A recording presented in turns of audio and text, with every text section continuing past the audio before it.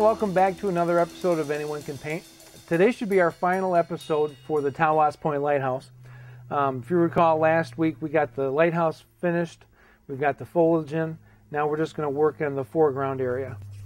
So the first thing we're going to do is we're going to go up and start putting highlights in our large tree that's on the left-hand side.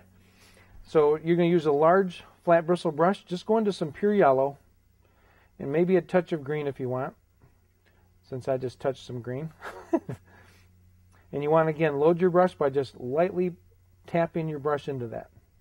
And the reason you do that is so you can get an even distribution of paint on the end of your bristles, so you don't have one area that's maybe thick and globby. Plus you'll notice that it'll open your bristles up a little bit. Remember that our light's coming in from the left-hand side, so you want to focus on putting a little bit more highlights on the left-hand side. And this is done by just lightly tapping and keeping your brush moving. And don't cover up all your dark.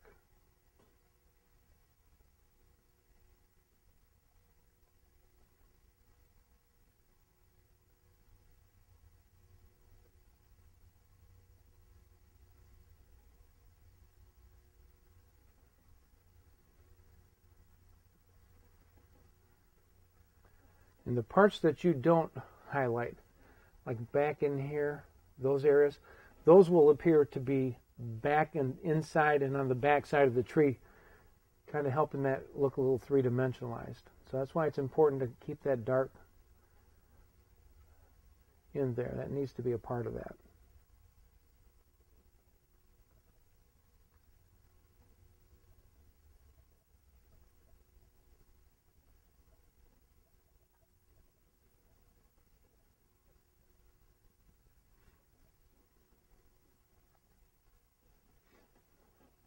And let's put a little bit, I'm going to wipe some of this paint out. Let's put a little bit on that bush that's way back there. Remember, that one sits way back, so you don't want this to be really bright, but we need to put a little bit of stuff to it.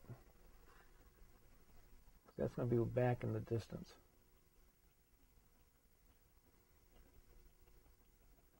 So just give a little indication.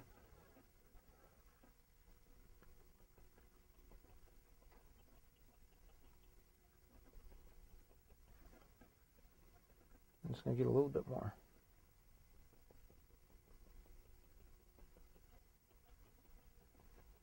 Again, don't cover up all your dark.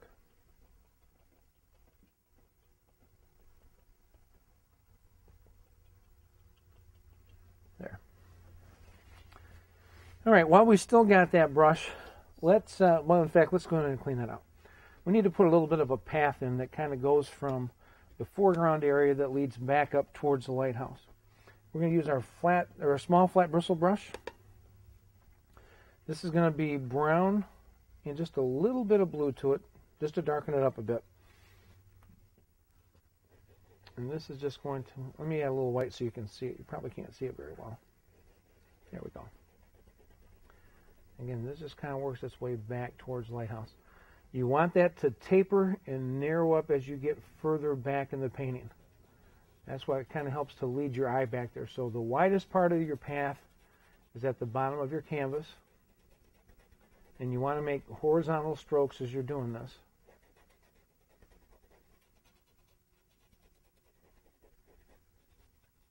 Again, that helps to lead your eye back in. And we'll just leave it like that. And we'll put some highlights on that in a bit. Clean your brush out.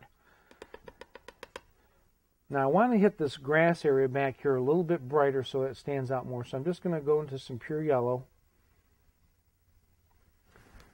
And just make this a little bit brighter. Again, don't cover up all your dark.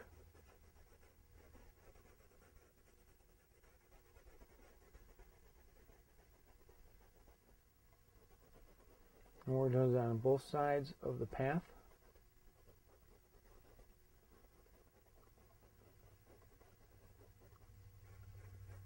There. Without cleaning your brush, you can go right into some blue, a little bit of green. Now we need to put a little foliage that's up here, kind of around the base of that tree. And this is done by just going in and bending your bristles kind of like that. And you still want to be able to see the grass that's behind there. And then we're just going to block this in and bring that right up to the path.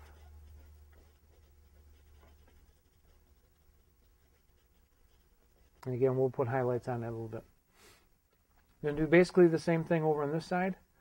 Bend your bristles.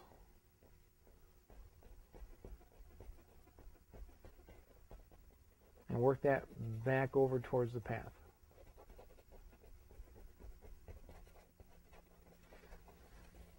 And this you can just kind of fill this part in.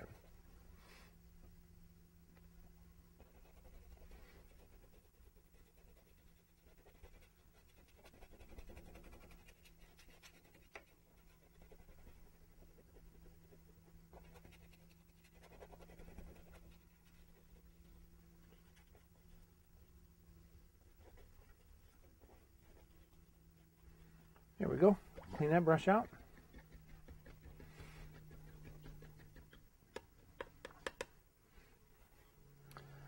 Next we're going to do is get our small fan brush, and then we're going to go through and put some highlights in here. Now remember that this whole area is not going to get highlighted because you do have shadows that are being cast by the tree. So our highlights are going to go up in the front area. We're going to leave this section in here dark. Same with over here, then we'll brighten up some of this area in here. So this is going to be done with some, get your brush wet. This is going to be done with some pure yellow. Remember that yellow, I know that yellow is kind of scary when you look at it on your palette because you see a pile of it and it stays really bright.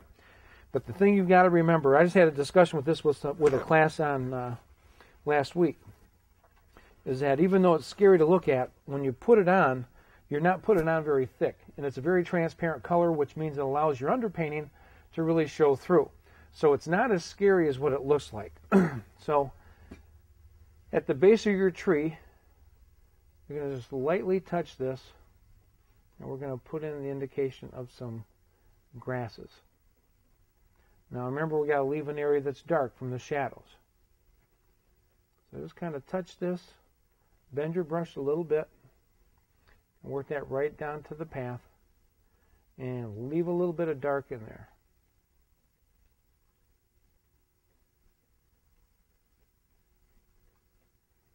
Then we're going to hop across the path and do the same thing.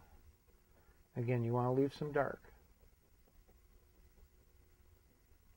And I'm just slightly bending the bristles of the brush.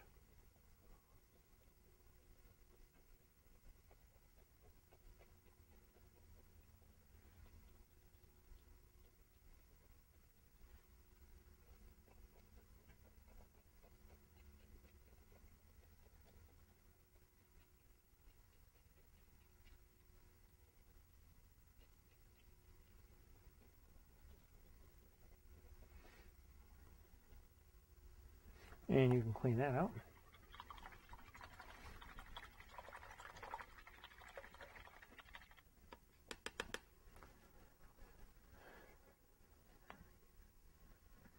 Next thing we're going to do is we're going to put a little bit of highlighting on the path. Keep in mind, as you're doing this, whenever you have light on both sides of your path, that area has to be highlighted too, because you can't have light, then there's no light, then there's light again. However, back here where you have dark and dark, that area needs to stay dark. Then consequently behind that we have light again. So this is that thing we talk about all the time, is contrast, where you always have a light against a dark, and every time that you can produce that, that tricks the eye to think that there's a lot of distance there. So because this is lighter back here, we're going to lighten up this path up to the point to where we run into the darks. Then we're not going to do that part, and then we're going to pick that back up where the light is. We'll go back in and shadow highlight that area after we've highlighted both of the front areas. So this is going to be some white and a little bit of burnt sienna.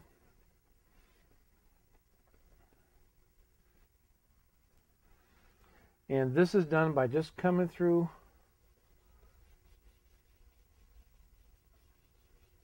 and putting this on. You don't cover up all the dark again.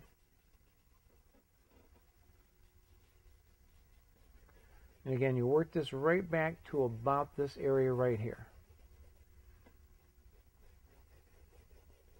And you want these strokes to be basically horizontal, because paths generally will lie pretty flat. Not always, but generally.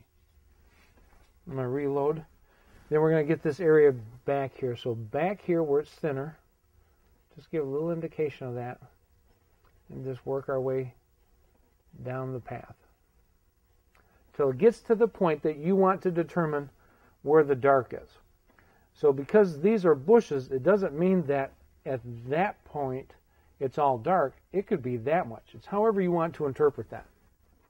But you definitely want to allow yourself an area where it's darker.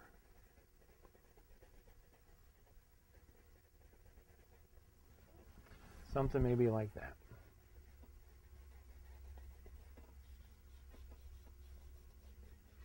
Now with that color still, you want to add some blue. And I grabbed way too much.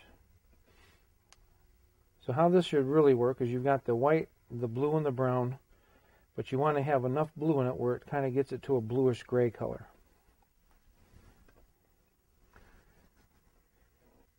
And then this is going to go on the shadow part of your path.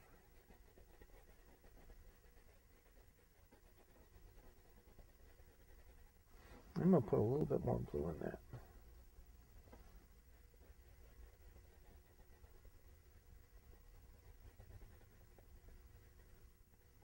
There we go. And we can clean that one out. Now with that same brush, I'm going to make some white and a little bit of burnt sienna, and we need to highlight some of our tree trunks and branches that we can see. So just go ahead and make that up, and then we're going to switch to our liner brush. And you want to add some water to that mixture, so we kind of thin it down. And then we need to put some highlights in this tree over here, maybe some of the branches, and we certainly need to do some over here too. Remember that our light's coming in from the left, so you want to work on the left-hand side of your trees. And you really only want to put this where you can see it. So if you have some trunks or branches that are sticking out between, like right here, there's a gap between and there's a gap here, that's where you want to hit a little bit of highlight on those. But the areas that are covered with leaves, you don't want to hit that.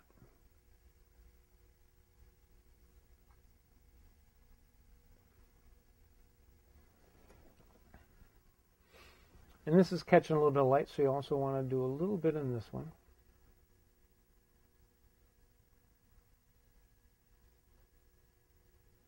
And then over on this side, we don't have a lot of highlight down here where the trunk is, but we do have some branches that are exposed between the light here, so you want to give a little indication of those. And these are just kind of playing peekaboo through here, so you don't want to take that and go all the way down, because then you're cutting off the leaves. Just kind of little indications here and there.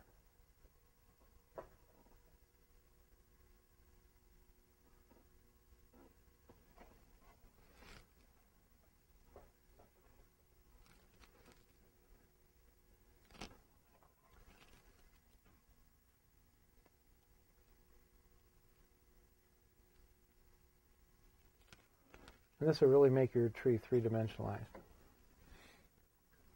And you can clean that out.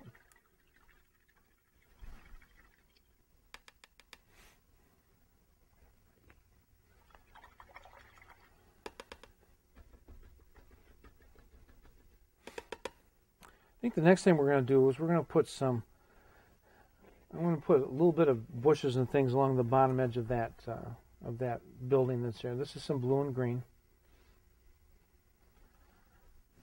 And you're just going to come in and just tap some shapes. And just bring it right to that corner.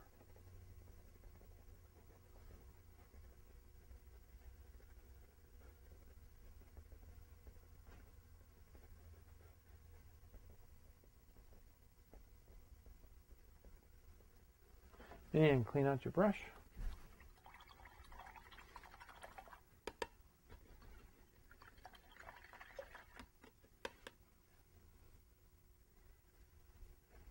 And we'll put a little bit of highlight on that by just grabbing some yellow again. Now that's still wet. So as you put this yellow on, it's not going to stay anything close to yellow. Light taps. Remember, this is further back. And you want to do this on the left-hand side. Just little indications. I'm just going to reload.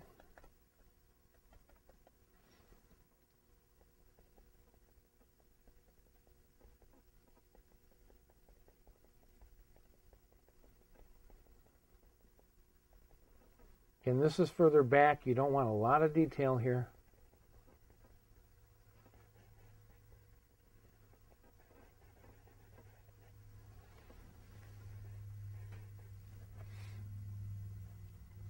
I'm going to throw just a little bit more bright back here. There we go.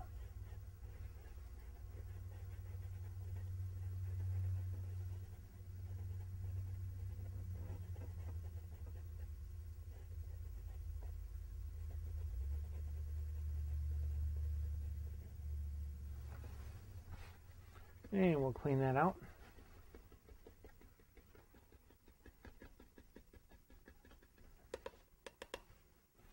Now another thing we can put up in the sky are some birds. Now, this is a great painting for that. I'm just going to mix up some blue and a little bit of brown. You just want a dark color. And again, your liner brush, and you want to get your paint really wet again.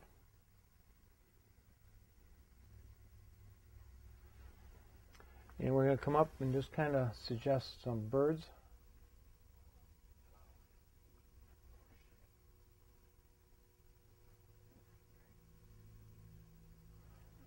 And definitely get some in front of your clouds. That kind of really helps to push those back.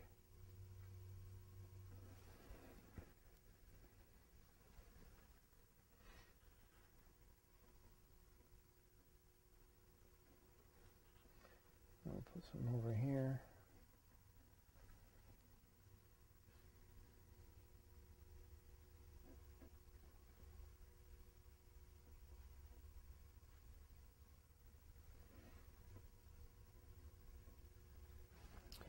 Also, I got this color. I want to straighten this edge up a little bit.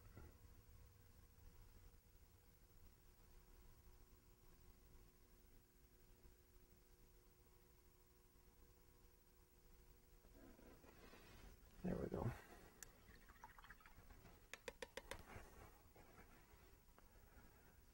And I think I want to make that roof a little bit brighter also. I think we had talked about that in our first episode, that we may want to go back and kind of brighten that up a bit.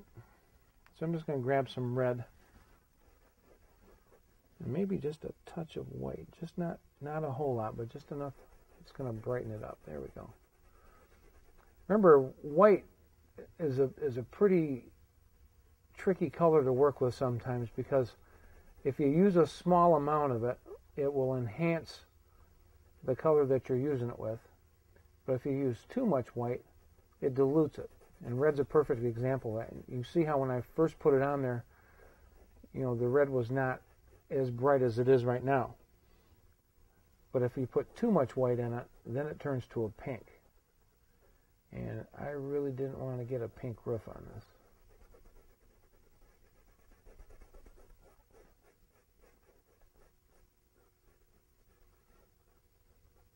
There.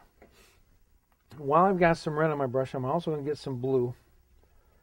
And I want to put a little bit of a shadow overhang from the roof on the front. So I'm just getting this color to a chiseled edge. And I want to go right underneath the roof line so you can see a separation between the side of the house and the roof. I'm also going to do the same thing over here. Just right along the roof line. And you can clean your brush out. Now, one of the things you can do also with this color is you can make that indication of some bricks, because this house is made out of brick. So you want to use the chiseled edge, and once in a while just give some horizontal strokes here and there.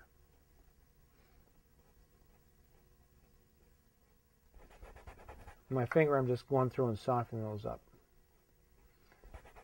so they're not as distinct. You can see them, but they're just not right in your face.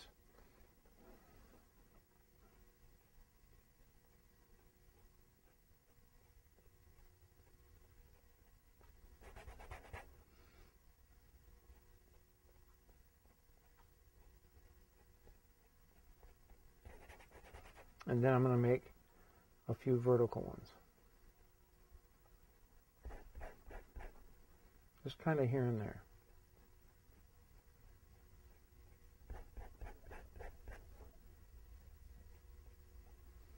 And even though we're not painting in every single brick, this is the traditional classic way of making your eye tricked to thinking that it's brick. Watercolor artists use this all the time.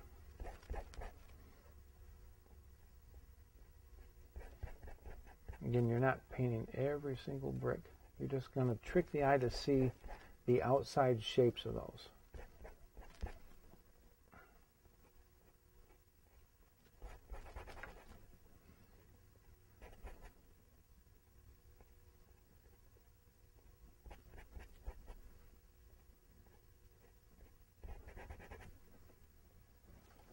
Just like that. You can kind of see how it gives you that impression.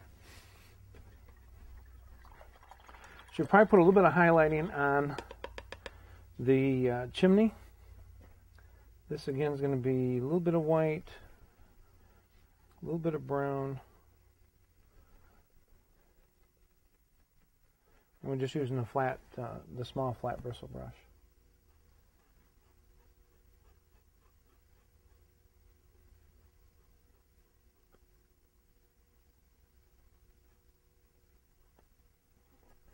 Just like that. Then we need to put a cast shadow from the chimney.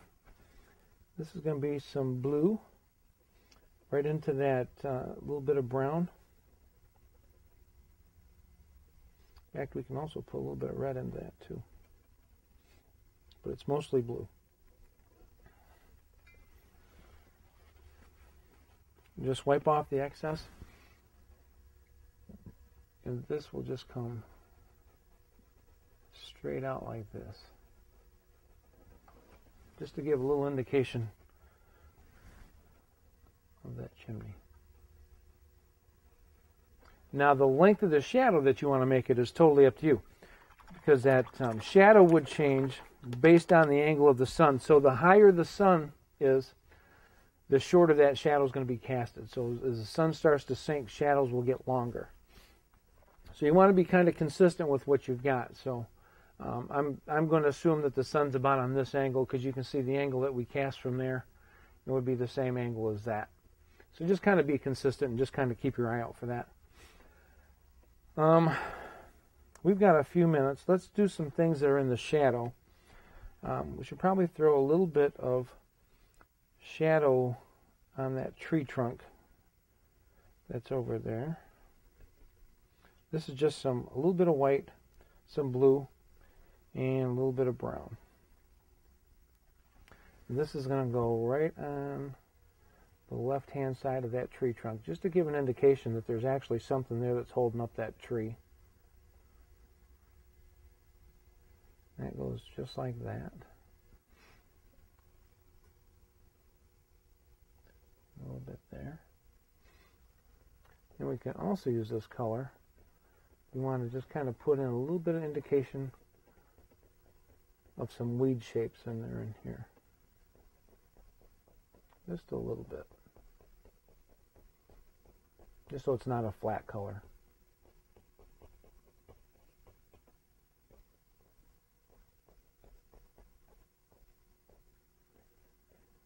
And again, I'm just bending my bristles to get that weed look.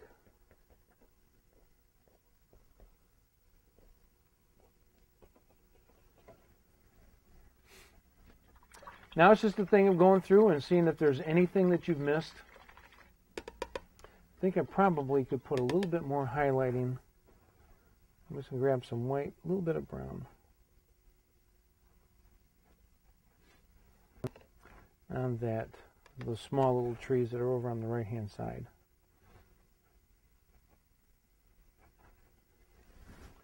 Right in here. That's better. Then you can see it up against the lighthouse a little bit better.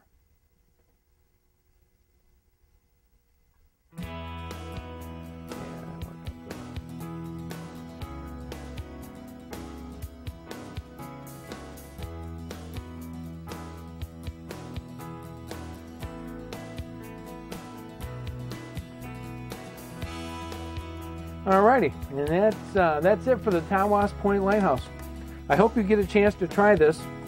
It's a lot of fun. It's something totally different, obviously. But thank you so much for watching.